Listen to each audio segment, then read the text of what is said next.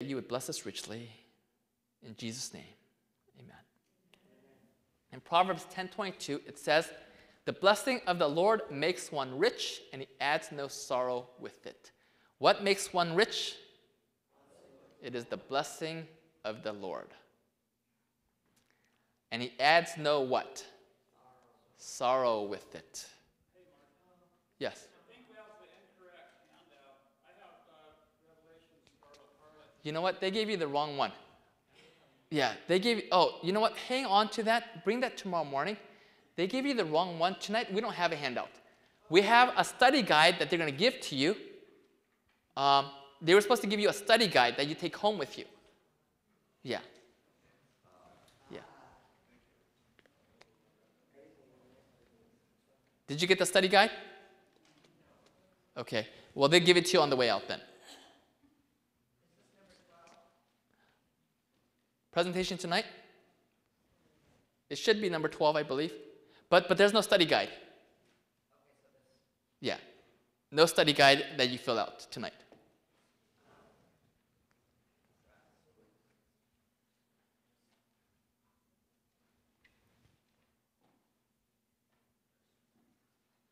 Okay. I want to tell you about a girl who was in need of a blessing, a big blessing. And do you know what her name happened to be? Her name happened to be Blessing. I met her in China a few years ago. What Blessing desperately needed was a blessing. The subject of her email was plea for spiritual guidance. Hello, Pastor. I find you well. I was at the recent camp we had in Zhenjiang. I would like to ask you with regards to trusting God and obedience based on the motive behind the disobedience. Do you understand where she's going with this? Is it okay to disobey if your motives are good? Like in China, working on Sabbath because you know your parents can't afford to pay your school fees and you want to help them. Is that a good deed? Trying to help your parents? Yes. So, does that make it okay? No. If not, how can I implement obedience in such circumstances? I know God can provide, but my sister is in the same situation. She works for her school fees, and when I came to China, I had to depend on her. Does she really believe that God can provide? Let me tell you a story. So there was this famous tightrope walker. His name was Charles Blondin. And he used to walk across this tightrope across the Niagara Falls. And he was good. I mean, he could go forward and backwards. He could go blindfolded. One day he shows up with a wheelbarrow with a sack of potatoes in it. He's pushing it back and forth. And the people would come out to watch him, and they just loved Charles Blondin. He was just the best. And they would applaud, and he would just get them so excited. Well, one day, he looks over at the people. He's got his wheelbarrow. And he says, do you believe I could push people across? I could push someone with someone in the wheelbarrow across. And what do you think they said? Of course. You're simply the greatest. So what do you think he asked for? A volunteer. I need a volunteer. How many hands do you think went up? None. What, you don't think he was that great? It's one thing to believe. It's another thing to trust. Faith is trusting God. Okay? The Bible says even the demons believe and tremble. The demons believe what the Word of God says. The question is, do you trust God? Do you think she really believed that God can provide? No. Nope, doesn't seem like it. I felt it was selfish of me to refuse a job that works on the Sabbath, yet expect my sister, who is younger than me, to take care of me with the money she gets. Blessing wants to be a blessing to her parents and to her sister. Since her motives are good, would it be okay to work on the Sabbath and work on the Sabbath since her motives are incredibly good and noble? Okay. Just a reminder, in the future, the issue of loyalty will center around what? Worship. What do you think Blessing wanted to hear from me? course it's okay. God understands. In your situation, God understands because your motives are good. Because if I would tell her that, then she could go back doing that and she would feel less guilty. What do you think I told her? No, it's not okay. So I sent her a reply. I said, hello, Blessing. Thank you for your question. In Acts 17, verse 30, does anybody know what it says in Acts 17:30?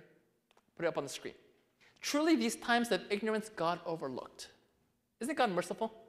Yes, amen. When people do things in ignorance, he overlooks. Or as one translation puts it, he winks. But now, when they know better, when they know the truth, commands all men everywhere to repent. And I wrote, I want to encourage you to seek to put God first. If you do, you can trust that God will provide as he has promised in Matthew 6:33. What does it say in Matthew 6:33? But seek first the kingdom of God and his righteousness, and all these things shall be added to you. Do you believe this promise? Amen. There's a man who took care of over 10,000 orphans during his lifetime in England, who claimed this promise and only went to God for all of his needs. Do you know what his name is? George Mueller. George Mueller. God is faithful. By the way, he lived in a day and age where no one prayed. They believed that God was out there, but that God didn't intervene in the affairs of man. And the reason he ran this ministry by faith is because he wanted the world to know, hey, there's a God who hears and answers prayers. So I shared this promise with Blessing, and then I shared with her this promise from a book called Desire of Ages. And the author of Desire of Ages is Ellen White. Many of you got a book a couple nights ago titled Steps to Christ by the same author. She writes, he bids them seek first the kingdom of God and his righteousness, and his promise is that all things needful to them for this life shall be added. Worry is blind and cannot discern the future, but Jesus sees the end from the beginning. In every difficulty, he has his way prepared to bring relief. Anybody here facing a difficult situation? Okay, me too. I'm in a situation where I need God to intervene and work a miracle because there's no way I'm getting out of it unless God intervenes. So I understand. I want you to understand that God has his way prepared to bring relief. If you can trust him and keep your eyes fixed on him instead of on the promise, on the problem, that is, you will see God provide. Our Heavenly Father has 1,000 ways to provide for us of which you know nothing. How many ways? 1,000. Okay. So if you and I could come up with a list of maybe 500 ways that God could provide for us. He could provide for us through the bank. He could provide through us through a family member. If we could come up with a list of 500 ways as a group, collectively, how many ways does God still have? 500 more. No. God still has how many? He still has 1,000, because it's 1,000 ways of which we know nothing. Are you with me?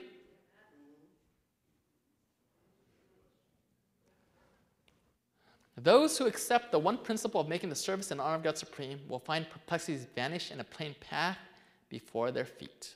I ended the email with these words. Right now, it may look to you like there's no other way to provide for school fees if you do not work on the Sabbath. But the truth is, God has 1,000 ways of which you know nothing. I want to encourage you to pay tithe faithfully and honor God by keeping the 10 Commandments. And you will see God open the windows of heaven. And what do you think God did for her? God rained a huge blessing down on Blessing and fulfilled his promise. Would you like to hear her testimony? Yes. All right. I wish to share my story that turned into a what?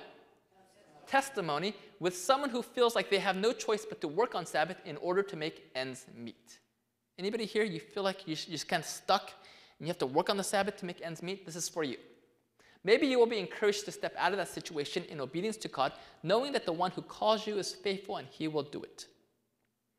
Now, I'm not going to share the whole entire testimony because it's too long, but I'm going to share with you the juicy parts. All right? I landed myself into a situation of outright disobedience.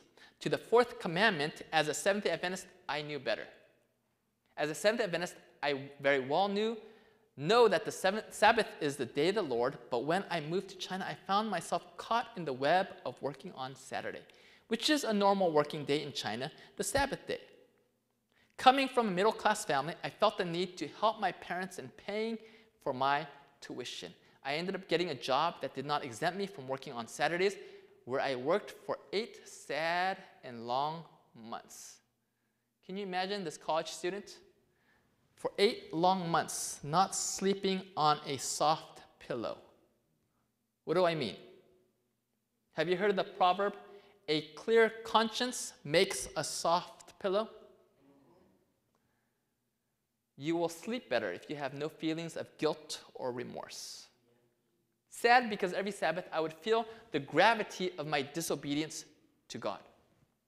It would become very real every Saturday when I had to spend a full day working, yet as a Seventh-day Adventist, I knew better than to do so. Was she under conviction? Yes. My defense for taking up this job was that God would excuse me for taking it up in the first place.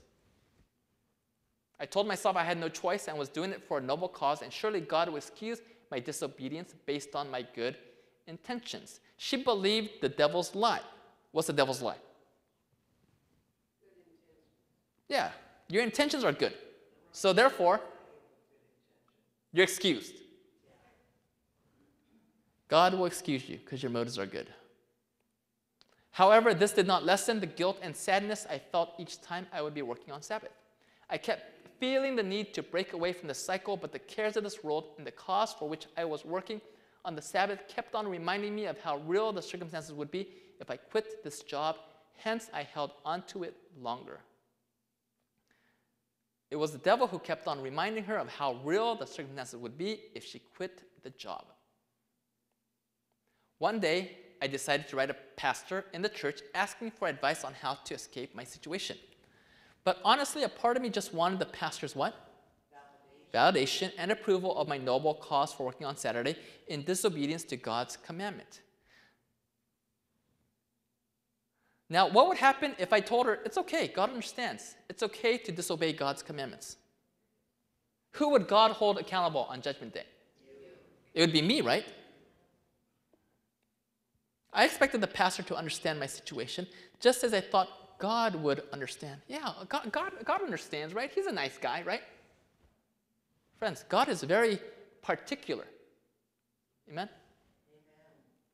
I explained to him my situation and, of course, included all of my valid reasons for continuing to do so. Contrary to my defensive stance, the pastor did not commend my good motives for disobeying God. With such encouraging words ever before me, I decided to fast, asking God to give me strength to quit this job, and he did. If you're struggling, pray. And if you're not getting answers, pray and fast. Pray and fast. Fasting always accomplishes something, says E.M. Bounds, an individual who has written volumes on the subject of prayer. Quitting this job, I had no prospect of getting a new one, and I started using the little money I had tried to save up for school fees for my daily upkeep. The situation did look hopeless in my carnal eyes, but little did I know that while I was still worrying about my diminishing savings, God had already provided for my school fees with a 100% scholarship from my university. Only 11 students managed to get full scholarships at my school, and God made my name to be among those 11 people. Amazing?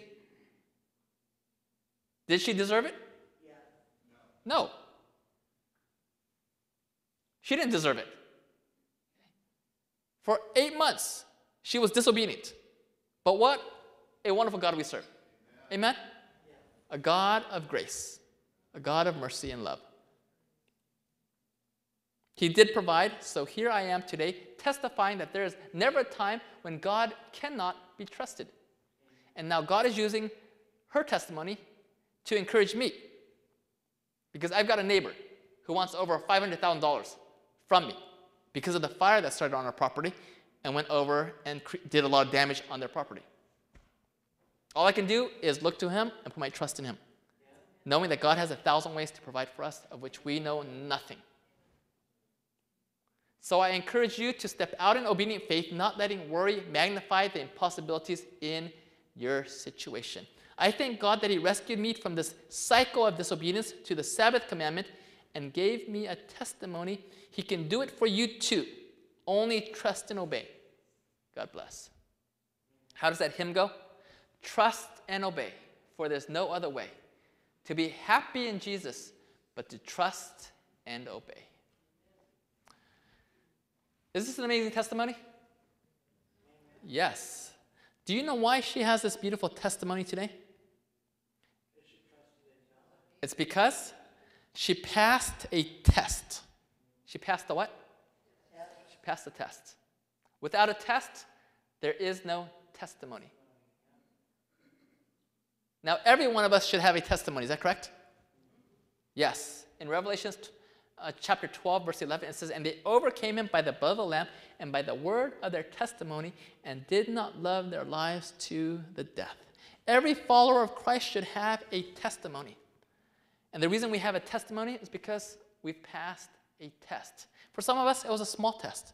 For others, it was a huge test. God says in 1 Samuel chapter 2, verse 30, "For those who honor me, I will honor." I will honor. Proverbs 10:22, we'll read it again. It says, "The blessing of the Lord makes one rich, and He adds no sorrow with it." Would you like to hear a more incredible testimony? Now, this next testimony is more incredible. Do you know why it's more incredible? No, I wish it happened to me. I wish this was my testimony. It's more incredible because the person passed a greater what? Greater test. A much greater test. Much more was on the line. You ready for this story? Several years ago, my wife and I made a trip to Guam, and we spent a day at the Alupang Beach Club. And we enjoyed many activities. This is from their website. You can enjoy snorkeling, jet skiing, dolphin watching, parasailing, and many other activities. And what made it extra nice for my wife and I is that we didn't have to pay a dime. Do you know why? Because we snuck in. No. No, because we knew the owner. We knew the owner. Let me tell you his story. Steve Kasperbauer was attending a series of meetings just like the one we've had here. And one night, he learned about the fourth commandment. And when he met the speaker, he says, "If I follow what you say, I might as well shut down my business and declare bankruptcy." Declare what? Bankruptcy. The speaker asked him to elaborate. It turned out that his business was tourism.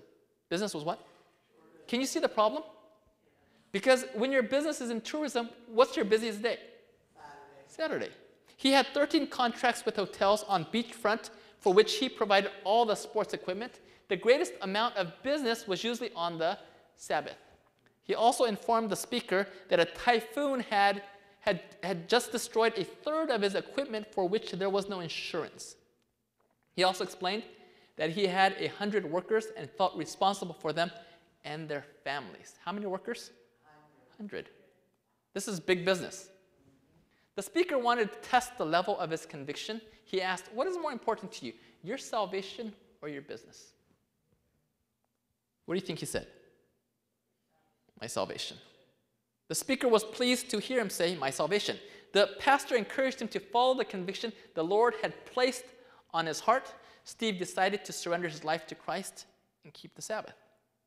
2 years later, Steve called the speaker. "Got a minute?" Steve asked. He then began to unfold a wonderful miracle. After surrendering his life to the Lord, Steve decided to terminate the 13 contracts. Can you say amen? He talked and explained his newfound convictions to his employees, and their response was, "Amen." No, it wasn't. It's, "You're crazy. You're crazy." They felt he was putting their lives on the line for a stupid religious idea. Well, Steve stuck with his conviction. Can you say amen? He closed his main shop on Saturday. His employees thought that he would lose his business to his competitors, but it was not to be. For 7 months, guess what happened? Huh? For 7 months, every Sabbath, it rained like cats and dogs. And every Sunday, the sun came out and it was just beautiful every Sunday. And his business increased over the next 7 months.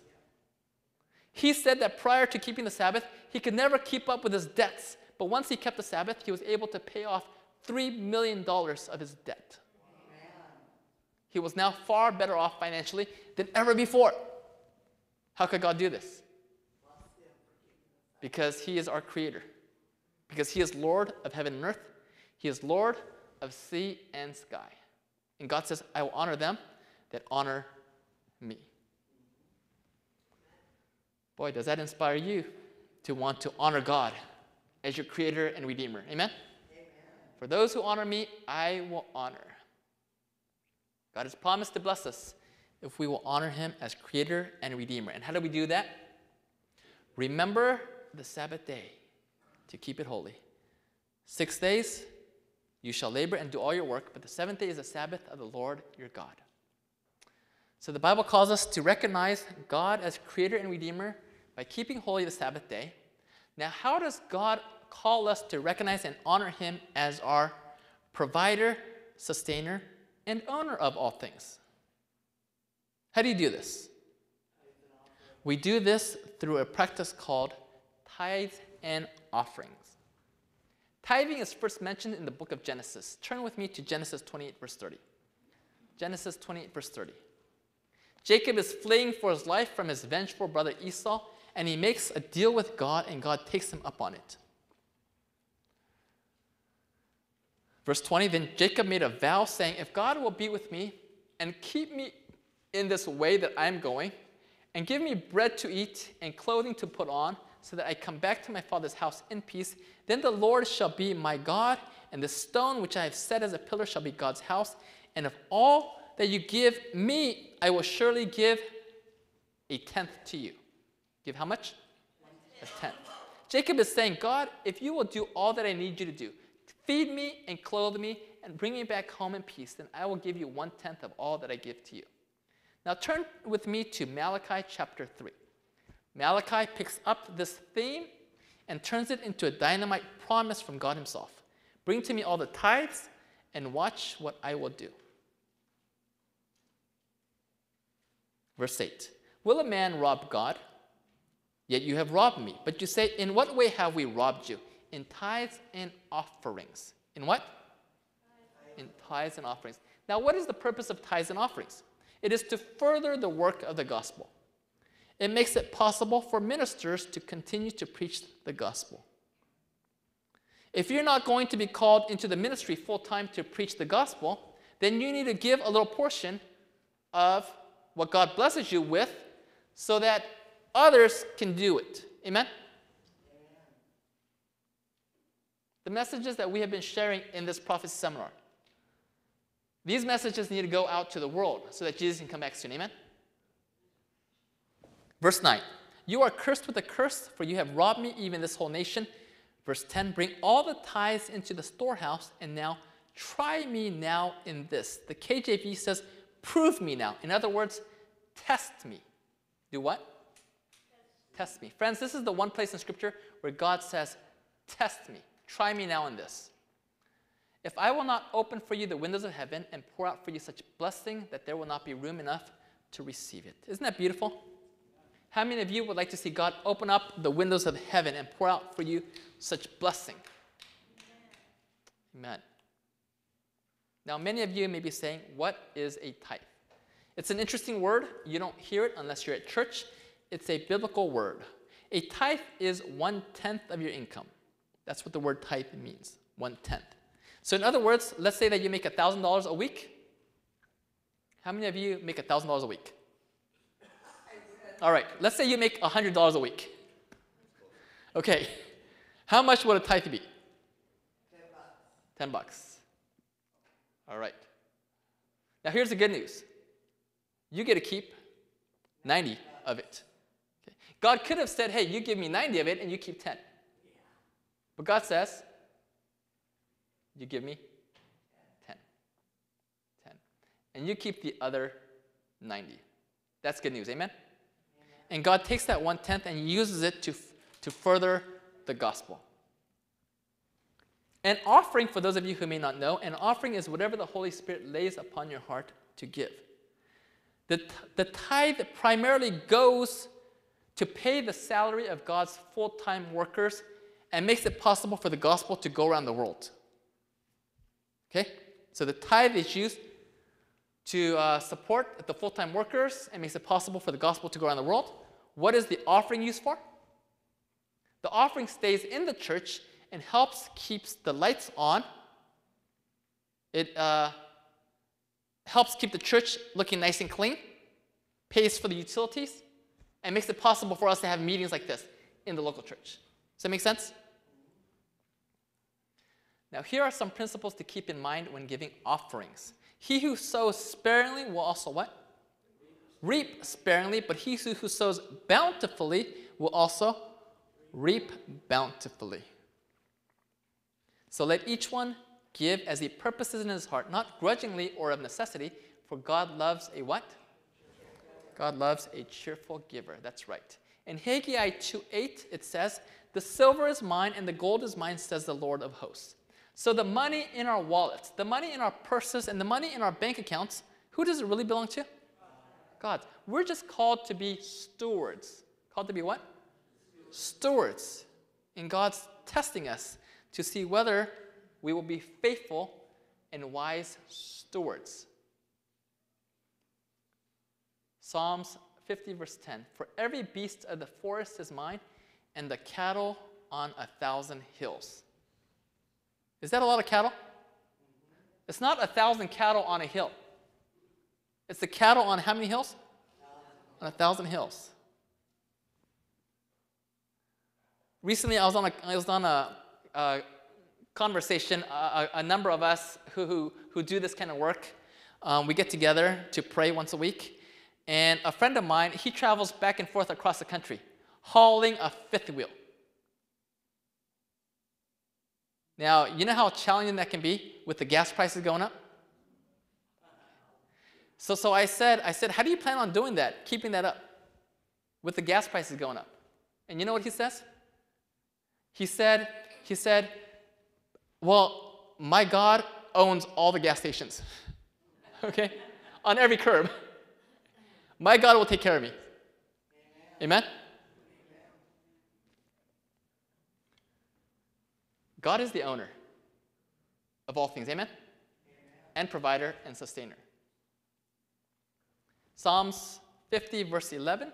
I know all the birds of the mountains and the wild beasts of the field are mine. If I were hungry, I would not tell you, for the world is mine and all its fullness. Friends, God owns it all.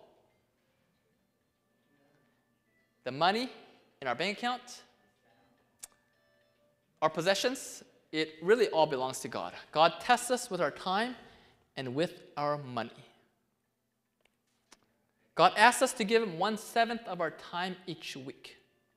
When we come together to worship God on the seventh-day Sabbath, we are honoring God as creator and redeemer. God asks us to give him 1/7 of our time, and he asks us to give him 1/10 of our earnings. When we faithfully return tithe, by the way, I didn't say give tithe, I said return tithe. What are we doing? We are honoring God as owner, sustainer, and provider of all. Now, God has all the time in the world. Does he really need our time? No. What does he really want? He wants our hearts. Okay. In Matthew, I believe it's chapter 6, verse 21, it says, for where your treasures are, that's where your heart is. God wants our hearts. Does God need our nickels and dimes? No. He owns it all. Okay. He wants our hearts. But seek first the kingdom of God and his righteousness, and all these things shall be added to you. In Philippians chapter 4, verse 19, it says, and my God shall supply all your need according to his riches in glory by Christ Jesus. I want to share with you a testimony that is absolutely inspiring. Her name is Brooks. Hi, my name's Brooke, and I want to share my story with you. In 2012, I was sick, physically and spiritually. I was also in constant, at times debilitating pain. I spent most of that year searching for answers, finding none. I can't begin to count the number of doctor visits, tests, nights I cried myself to sleep, desperate for something to change. Doctor bills started piling up, and I sank deeper. God's promises just didn't seem to ring true for me. I believed Satan's lies that I just didn't deserve to be blessed by God, that this is just what life was for me. Towards the end of that year, Pastor Allen announced his tithing challenge. He said if we weren't blessed by giving to God first from what he gives us, they would give our money back. I had been giving to the church, but only what I thought I could afford with all the bills I had to pay. But I decided to take that challenge, knowing in my heart that it's God's will for us to tithe. It was difficult at first, but I trusted God. So the first week of January, my boss calls and says, I'm getting a raise. I knew in that moment that God was at work. So I increased my tithe and my joy increased. 2 weeks later, a doctor finally figures out what's making me sick. My health turns around in a week, and my joy increased. A couple months after that, I started seeing a counselor to start healing the spiritual brokenness, and my joy increased. I became a member of this church in May, and again, my joy increased. In August, I had a life-changing back surgery. Now I'm pain-free, and my joy has increased. While I was at home recovering from surgery, I get a call out of nowhere. Someone is moving to Corbin, and they want to know if I'm interested in renting out my home. So I said yes. So again, with the extra income, I increased my tithe, and my joy again increased. My relationships are improving. My bills are paid. I feel like a new and improved version of myself. In Malachi 3, verse 10, God tells us, bring the whole tithe into the storehouse, so that there may be food in my house.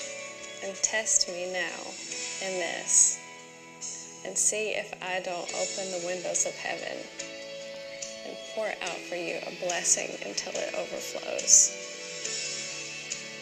Trust him with your life, your relationships, your finances, your health, all of it.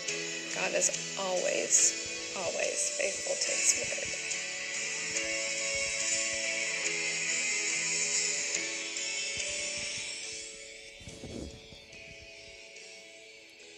word. Amen. God is faithful. Malachi 3:10, bring all the tithes into the storehouse, and now try me now in this, says the Lord of hosts. If I will not open for you the windows of heaven and pour out for you such blessing that there will not be room enough to receive it. What an amazing promise. Friends, we serve a wonderful God who wants to bless us, and he will if we will honor him as creator, redeemer, owner, sustainer, and provider of all and for all. Is that your desire to honor him? Please raise your hand. Amen. Let's close with prayer. Father in heaven, we praise you and we thank you for you are the giver of every good gift and every perfect gift. Father, you are our creator, our redeemer, our maker, helper, and friend, and so much more. I just pray, Lord, that you would bless us. Help us, Lord, every day of our lives to put you first, to seek first your kingdom, to trust your word, and to follow after you. Thank you so much, Lord, for guiding us. Continue to guide our steps. Take us higher and further in our walk with you. Pray these things in Jesus' name. We hope you join us tomorrow morning at 9:45. My wife is sharing her testimony. And then at 11, we have Revelation Scarlet Harlot. For those of you, unless you have your folder and you've put that study guide in your folder, you might just want to drop it off on the table, and we'll give it to you again tomorrow, only because if you all take them home, we might be short on them tomorrow morning. So, and we'll have another study guide for you to take home tonight.